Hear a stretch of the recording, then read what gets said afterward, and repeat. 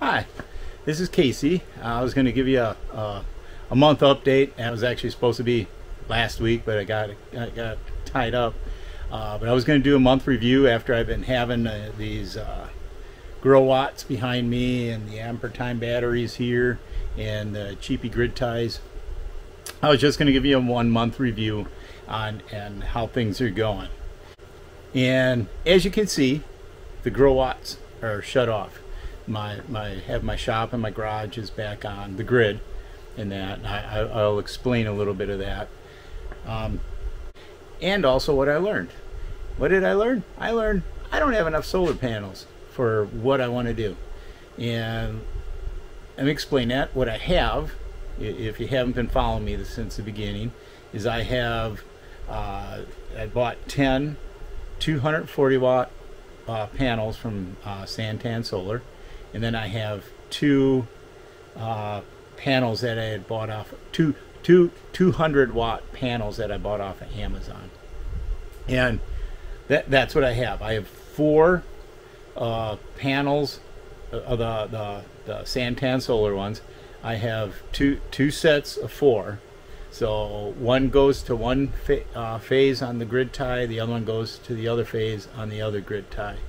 And so that way when the air kicks in, they both fire up and they help backfeed with the 2 panels, or 4 panels, I'm sorry. And so that's 8 of the panels. The 2 Amazon panels, that goes to the other grid tie. That just does all the idle stuff in the house. It just covers up anything that's just plugged in, even though it's not turned on. It just uses power just because it's plugged in. Yeah, that does that. And then I had the 2 other 240 watt panels to the Growatts over here, charging up the batteries. And as long as every day is sunny, it works. It works. But not every day is sunny. And those 2 panels with both of these Growatts powered on, so I get 2 split phase, the 240 volt. They each take about 50 watts of power, so that's combined, that's 100 watts of power, and roughly, because they also, you figure the other stuff in my shop, some security lights and some motion sensors and everything, which is maybe another 50 watts of power.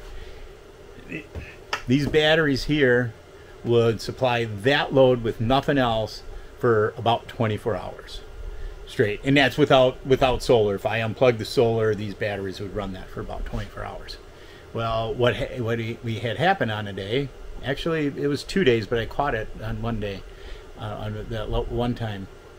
We had a very, very cloudy day, so we weren't getting a lot of solar energy on that day. And the next day was a kind of one of those 50-50 days now, where you have cloud, sun, cloud, sun, cloud, sun. Well, that happened. I really wasn't paying attention to anything, and I knew there was power in the shop at night because I seen the security lights on. They come on at dusk to dawn lights, and I seen those on. But when I got up that next morning, the Growatts had shut down due to low voltage. I have them shut down at, I think it's like 22 volts. It's a little bit above what the manufacturer of the Ampere batteries recommend, but I thought, well, better safe than sorry. And it had shut down on low voltage. Okay, and I kind of understood that. It's like, oh, all right. And I wasn't monitoring it. And yes, I know there's all these gizmos that you can get with Bluetooth and everything that'll warn you, but if it would have warned me at 3 o'clock in the morning that it was going to shut down, or if I noticed it at 6 o'clock in the morning, it really didn't matter to me because it wasn't doing anything. It's not like I needed that power. I didn't have anything critical in the shop. So I started thinking about it. So what I did is I had to throw all my solar panels at both Growatts and get the battery charged up to a full charge. And if I do that, it don't help the grid ties at all, because everything's going into the Growatts to charge the battery, and plus power the Growatts. Well, it has been really, really hot here in Texas. I mean, we have record heat. This past month, I think we had 2 days that went under 100 degrees, you know, for the high of the day, and that it was like 98, 97, 98 degrees. I can't tell you the last time we seen low 90s over here. It's been probably since May. But point being is I need that power to help with the air conditioners. I think right now I'm getting more on my return not running the Growatts for no reason. You know, the little bit of power my shop takes if I'm not out here using it doesn't compare what the air conditioner's taken. So what I did is I put both of those solar panels over to the grid ties to get more power out of those. I think I'm getting a bigger return doing that way. So it's just extra power going to help the grid, you know, over here. And I just think that's a little bit more cost effective for me.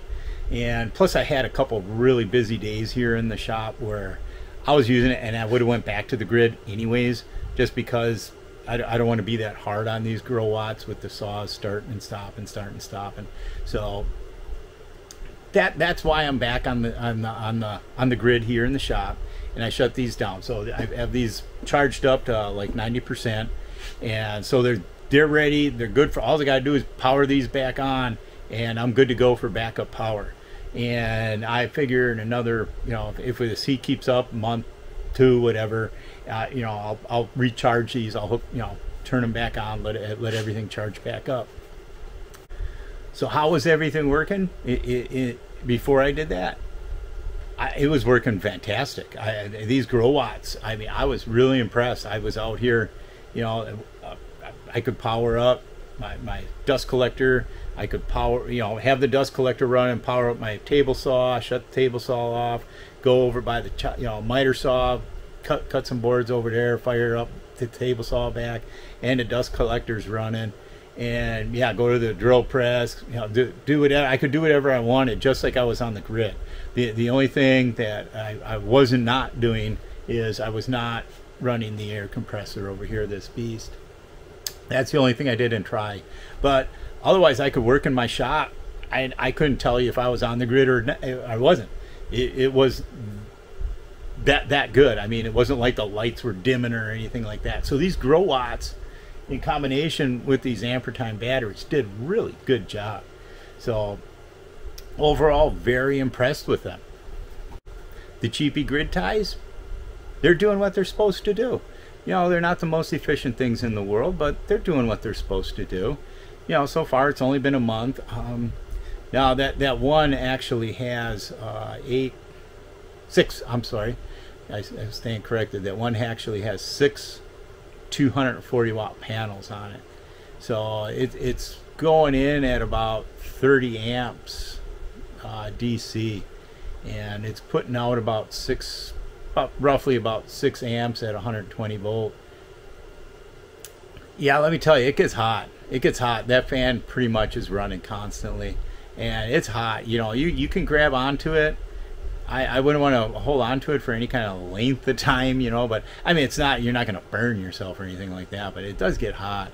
And that's putting out about 600 watts at 100, a little over that. I take that back because it's 120, so about 600. So yeah, it's about pretty close to 700. And that's on one of those 1300 watt grid tie inverters I have. That's supposed to be a 1300 watt one. Yeah, it may go up to, I don't think it would last very long if somebody did that. And how many more solar panels do you think I need? I would like to get another 10 from Santan Solar. I probably would have ordered them already. I have a little, my wife and I have a little mini vacation coming up, so I don't want that to interfere with any kind of delivery dates or anything like that, because they do come on a truck with a lift gate on it, so we have to be here for it. One of us would have to be here for it. So I think after we get back from that, I'm probably going to order another 10. I would like to at least add another 2 panels for 6 total on both those grid ties, and I would at least a minimum of 2 more panels onto the Growatt, so there would be a total of 4 panels. I think 4 panels would be the minimum for these Growatts to keep everything charged and happy. I would probably go with even 6 on that, so I would have six on each one of those, and then 6 on this, and that would leave me 2 panels left over, I think, which I wouldn't mind, because I wouldn't mind having one or 2 on hand, just in case one of the other panels went out, burned out, cracked, or whatever. This way I just have a replacement, or if I find something else I could do with it, which I'm sure I can. So that's it for now. I will definitely keep you posted as far as when I do order those panels, how long it takes them to get here, like I did last time, unpack them and that with you, and just keep you posted on everything. Until next time, thank you for watching. Bye.